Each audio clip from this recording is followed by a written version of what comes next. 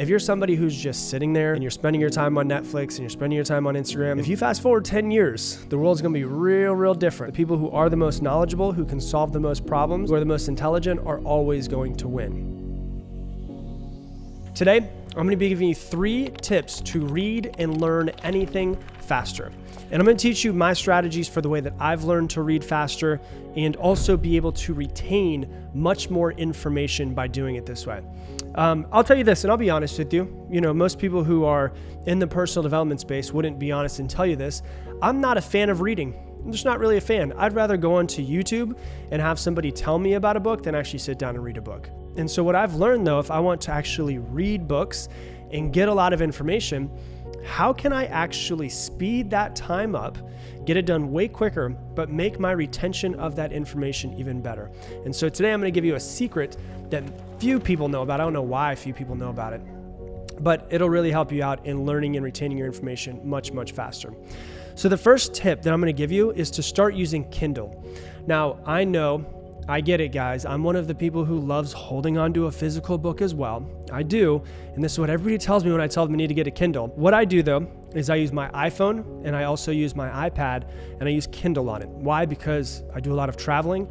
I'd rather not have to travel with a bunch of different books. I'd rather just have my books on my Kindle. But there's a secret that Kindle has and Audible has as well. When you go and you buy a Kindle book and you just have the Kindle app, it's free on your iPhone or your iPad. When you buy them, I would say it's probably 90% of books on Kindle and you're about to buy, the cool thing is you can click a little button and it says add Audible narration for, it's usually like $7.49. It's cheaper to buy the actual, than buying the physical book itself. It's cheaper to buy a Kindle and get the Audible narration with it as well. And what's cool about it is it's also cheaper, even though you get the audiobook,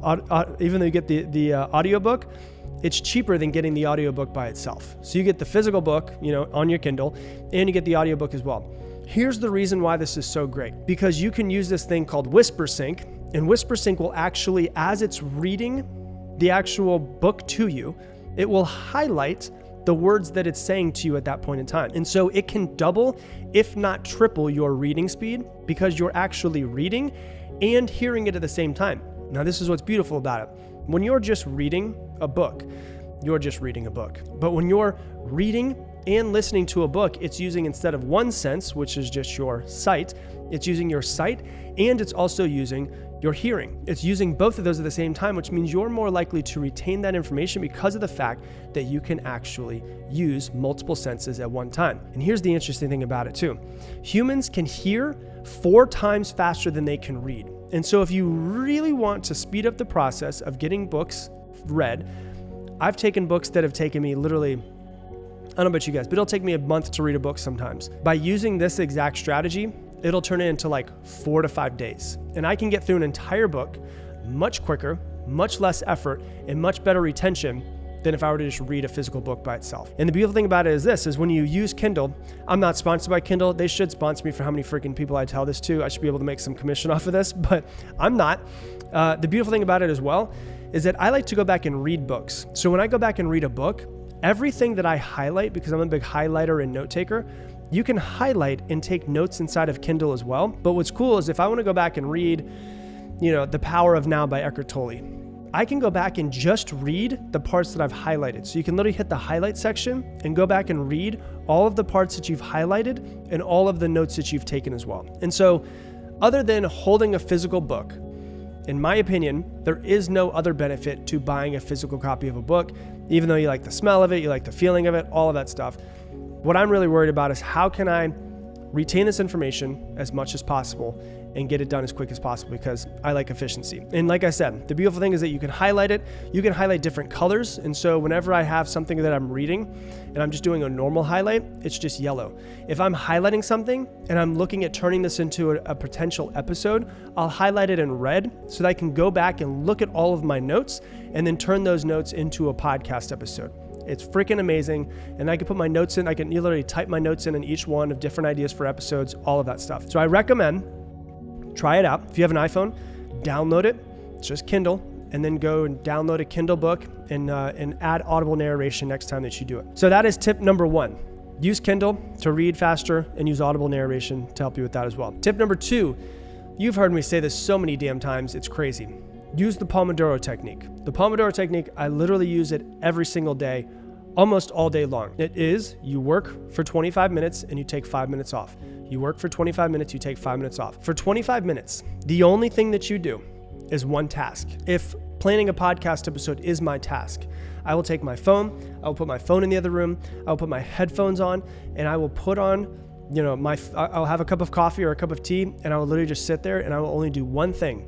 Create an episode for 25 minutes. The average person usually has one spike of really high productivity in that time, and then it continues to drop for the rest of the time that you're doing it. So if you sit there and you're like, I'm gonna plan and work for the next hour and a half, instead of working for an hour and a half straight, it is scientifically proven through brain activity that you will get more done if instead of doing an hour and a half, you do 3 25-minute on, 5-minute off, 25-minute on, 5-minute off, 25-minute on, 5 minutes off. You will get way more productivity done in that exact same amount of time. So I recommend if you're reading a book and you're trying to retain the information, if you're trying to read faster and you're trying to retain the information much, much better, the best thing that you can do is use the Pomodoro technique. Okay, I want to read for the next hour. Well, then what I'm going to do is I'm going to take 25 minutes and I'm going to read and I'm going to get myself as focused as I possibly can. I'm going to take my phone, I'm going to put it in the other room. The only thing that I have in front of me is my book or my Kindle. And for the next 25 minutes, this is the only thing I'm going to focus on. After 25 minutes, my alarm on my iPad goes off, says, hey, you've got 5 minutes. For 5 minutes, I go and I walk outside, I get some sun on my skin, play with my dogs. And then after those 5 minutes, I go back into learning and reading, knowing the way that my brain works, that I will actually retain more information and work better if I use the Pomodoro technique. So if you want to learn much better and read faster, these two tips together will help you immensely. So that is number 2. And then the third thing, which might be the most important of all of this, is to teach somebody. Teach anybody. Teach your dog, teach your cat, teach somebody. The best way to learn something is to teach it as soon as you get done learning it. Because when you teach something, right after you learn it, your brain is making new neurosynaptic connections. And once your brain makes a new connection, that connection will never go away. And so if you've ever thought to yourself, for instance, if you're in college right now, and you go to a lecture, and you go to the lecture and the teacher's speaking for an hour and a half, whatever it is, and you're taking a whole bunch of notes and stuff. And then later on that evening, someone's like, hey, what did you learn in class today? You're like, I don't even remember. Even though I was fully there, even though I was listening, even though I was taking notes, I don't really remember what was being taught in that class. Why don't you remember it? Well, usually because you're learning passively. Passively means you're just listening. You want to learn actively. If you learn actively, you are 10 times more likely to remember whatever it is that you just learned. So how do you take passive learning, sitting there and listening to somebody on audible narration or reading it or listening to someone speak on a stage? How do you take it and make it from passive learning into active learning? Is to actively go and teach it. That will make new neurosynaptic connections in your brain, which means that you are 10 times more likely to be able to recall that information. The best way to do it is to, if you are in a relationship, after you get done with your hour of learning or you get done with your hour of reading or whatever it is, go and tell your boyfriend or girlfriend or spouse what it is that you just learned. If you live by yourself and you're completely single, take out a pen and paper. It's better if you can use a pen and paper as well. Take out a pen and paper and speak out loud as if there was somebody next to you that wanted you to teach them what you just learned. Because if you write it down and you teach it, you're literally requiring your brain to actually start making those new connections and actually hardwire that information that you just learned into your brain. If you really want to learn faster, this is the absolute best way to do it.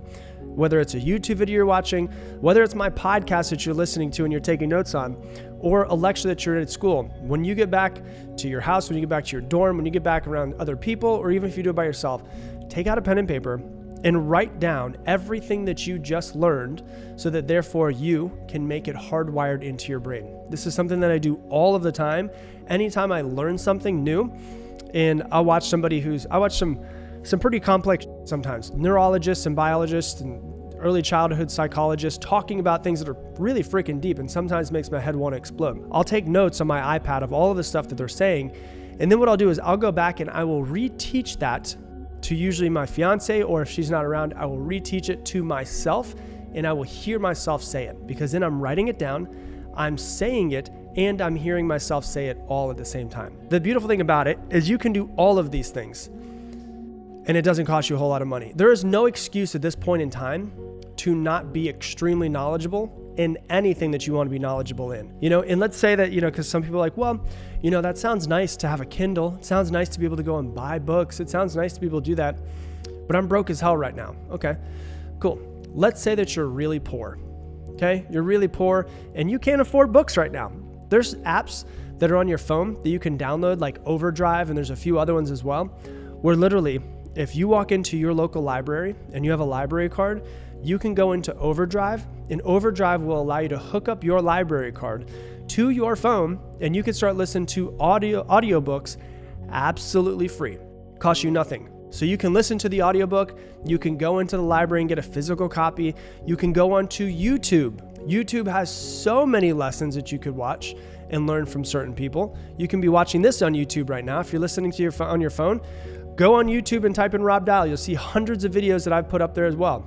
Absolutely free. If, you go onto YouTube and you're like, hey, there's a book I really want to get the audiobook for, but I can't find it at my local library, and I don't have any money to go and buy the actual audiobook or Kindle version. Cool.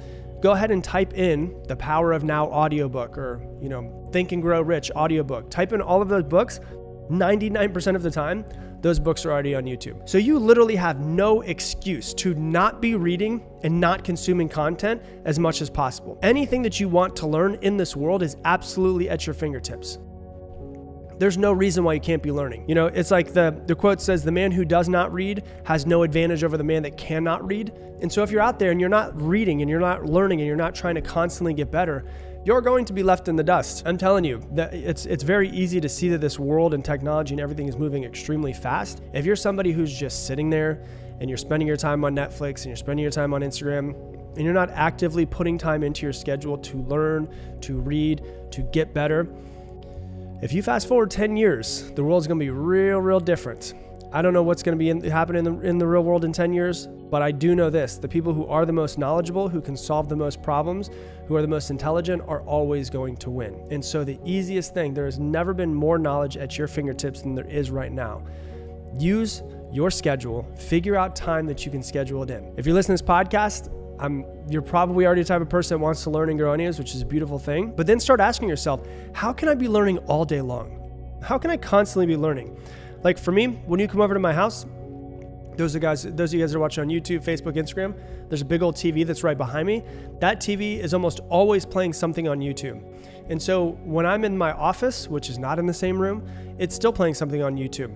Whatever it is, it's gonna be something motivational, inspirational. It's a speech from someone that I look up to. It continues to keep playing on autoplay, all of these different videos, so that if I come out of a meeting and I walk into my kitchen to go get some tea, I might catch 3 minutes of somebody talking. I'm constantly trying to learn, I'm constantly trying to grow. Whenever I get into my car, sure, I play music a lot of times as well, but probably about 40% of the time I'm playing the music, probably about 60% of the time I'm trying to listen to something that's going to make me better. There's so many opportunities that we have to learn and grow and get better. All we have to do is just figure out how to put those into our day. When you're in the shower, are you just, is it quiet? Or can you put on a podcast? Can you put on something that you can listen to? Can you put on a YouTube? Can you put on an audiobook of something that you've wanted to listen to for a long time? We have no excuse to not be extremely intelligent. It's amazing. It's a freaking blessing. And so if you use these 3 tips, you will be able to learn and read faster, and you'll be able to comprehend and store information into your brain as long as you're using the tips to be able to teach it as well. Hey, thanks so much for watching this video. If you want to learn even more about mastering your mind, click right here and watch this video as well. We have mastered the art of distraction. So why is it hard to focus? Because you're a freaking professional of distraction to yourself.